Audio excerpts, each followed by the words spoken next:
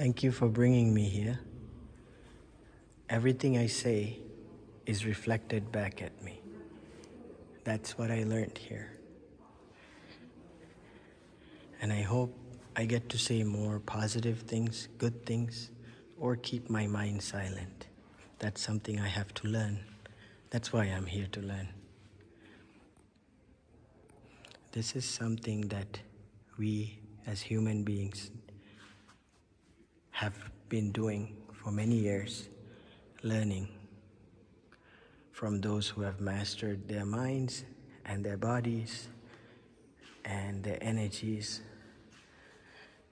and channeled it into something that's beautiful, that's worth seeing for centuries.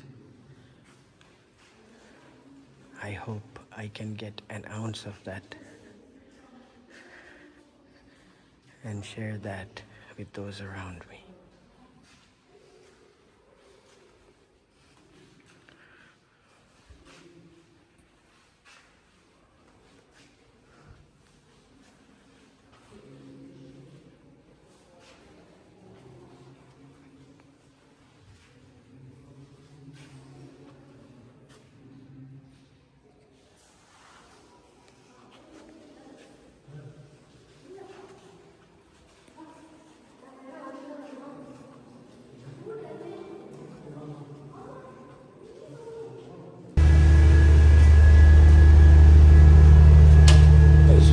Second class looks like.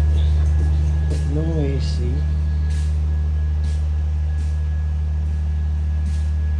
No one's at the second class.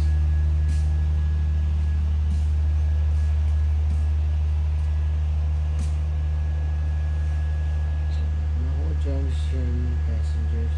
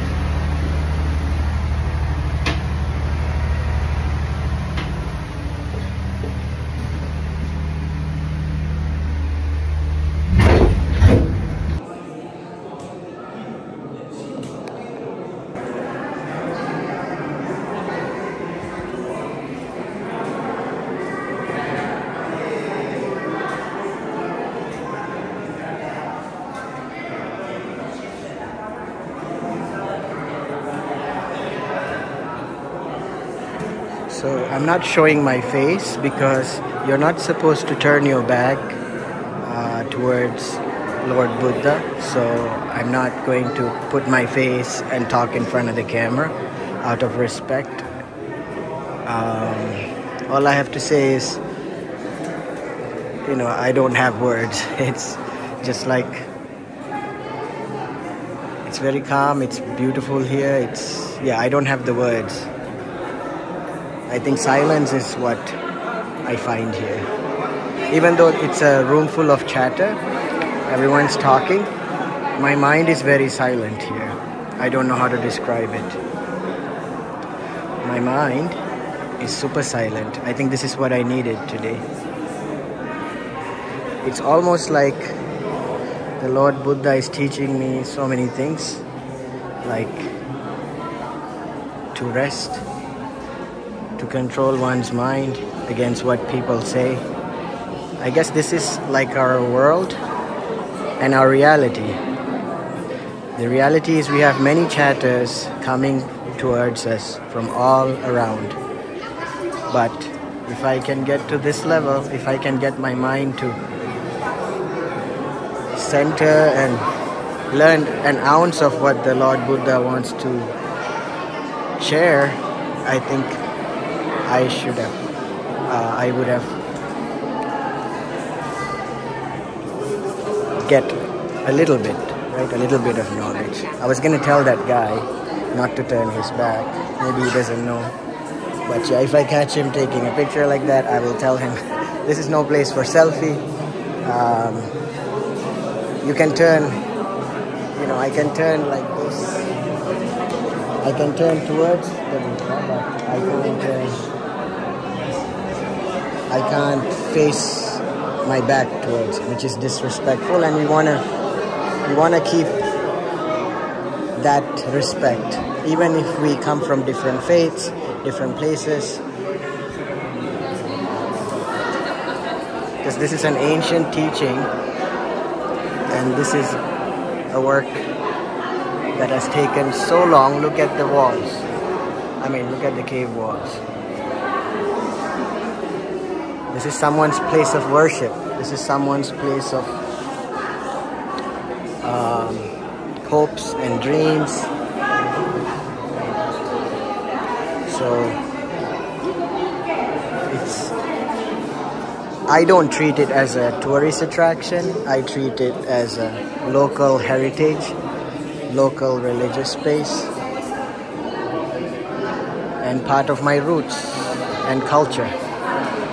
Somewhere my ancestors must have been Buddhist because I was born here. And I know from the teachings that I learned when I was in the US, I was very drawn towards Buddhism for what it has to teach. So I am very blessed. I feel very blessed and grateful to be here today.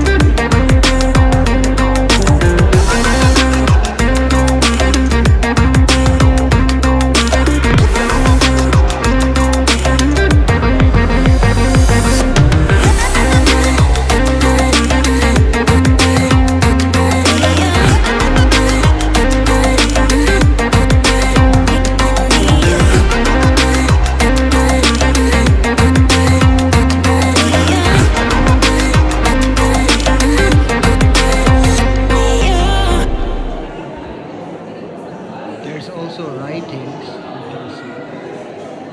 What is going to be?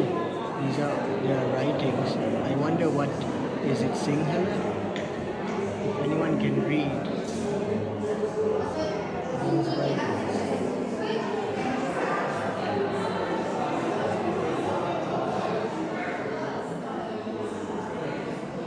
I invite you to read it if you can read it.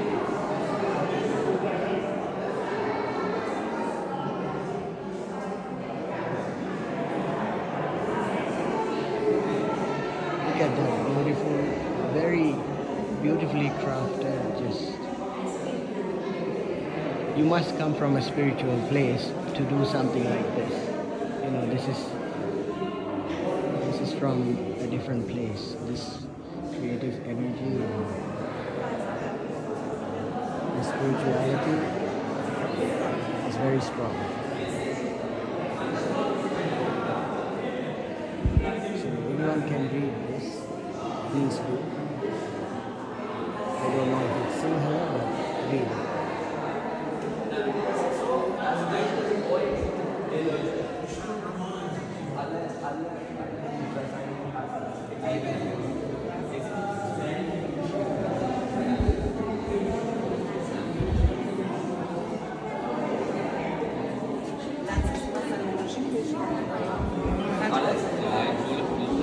I wonder how they preserve this.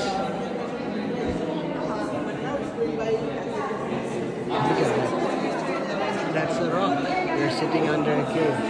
You can see. It's a natural cave. What's over there? Let's see. I think I missed something.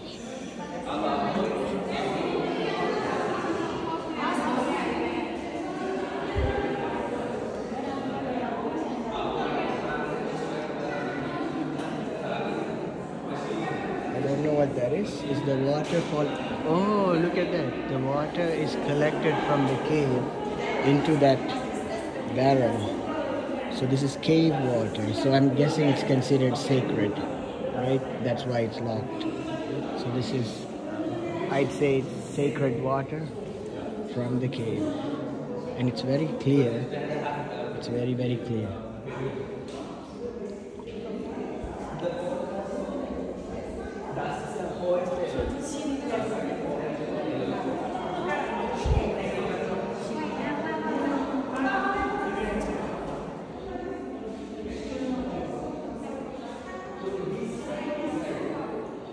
I guess some people have given their offerings here with flowers. It says don't touch images, which is good. No one should be touching this. It is an artifact, and it's also a religious place. So I didn't see anyone touch it today, so that's good.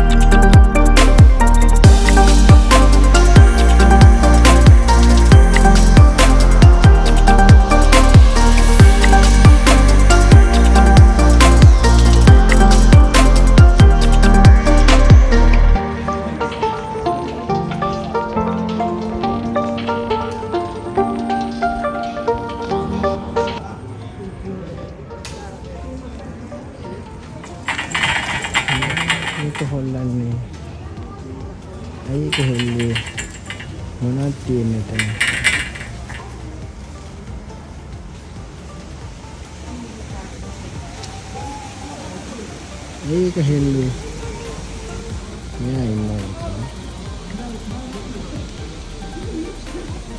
මේ වතුර නේද වතුර ටික ඕකේ